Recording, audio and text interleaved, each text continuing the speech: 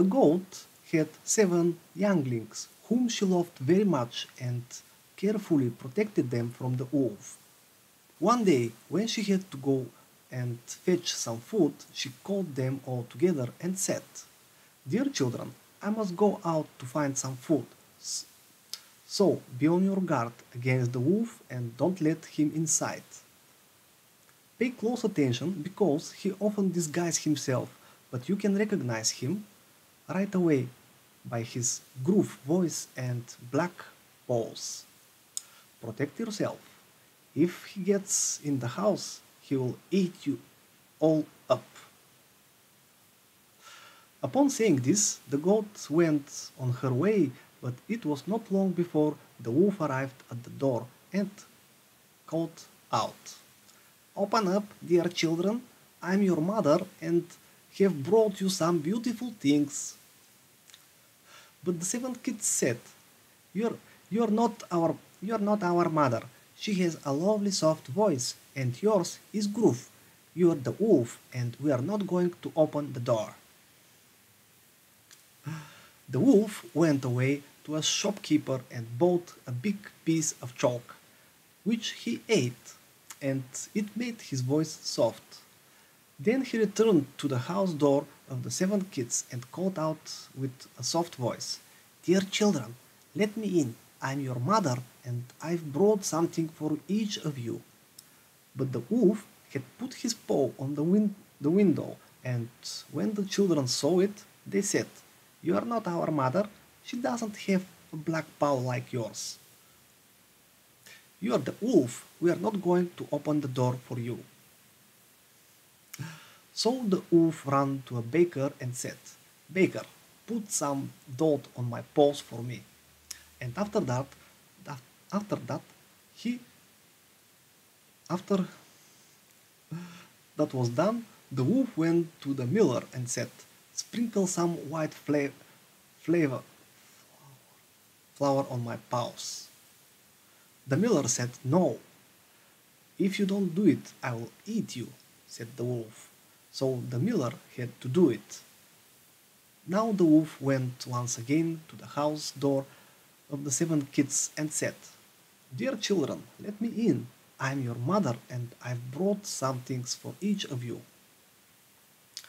The 7 kids wanted to see the paws first, and when they saw that they were snow white and heard the wolf speak so softly, they thought he was their mother and opened the door.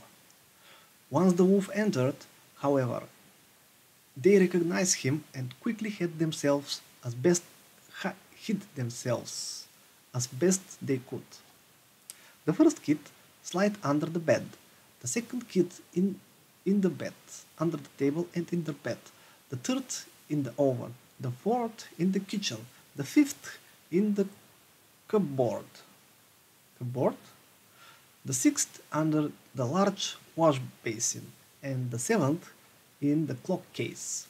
However, the wolf found them all and swallowed them, except for the youngest in the clock case, who remained alive.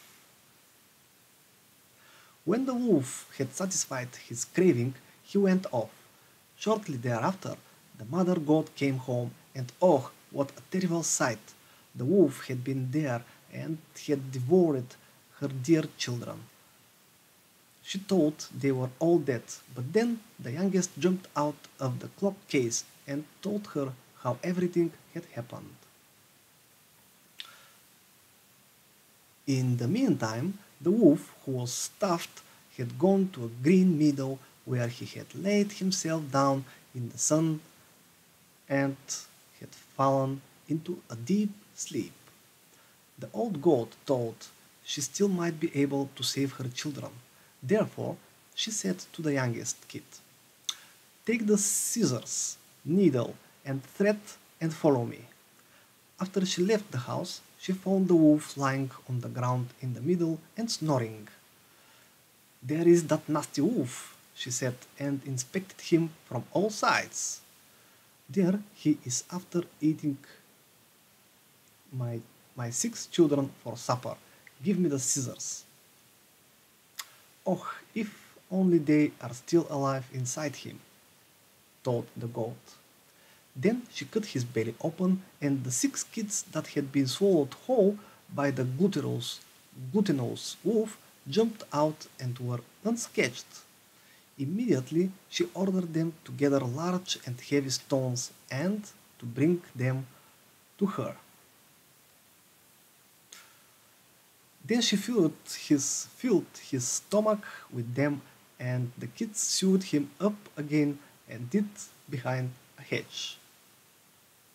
When the wolf had finished sleeping, he felt that his stomach was very heavy and said, "It's rumbling and rumbling in my belly. It's rumbling and rumbling in my belly, tumbling. And I've only eaten 6 kids."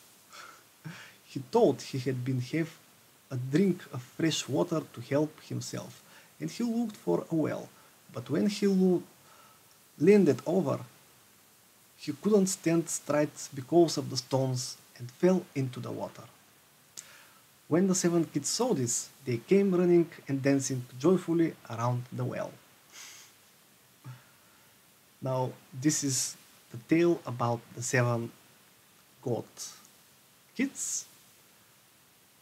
And until the next tale, so good gaming.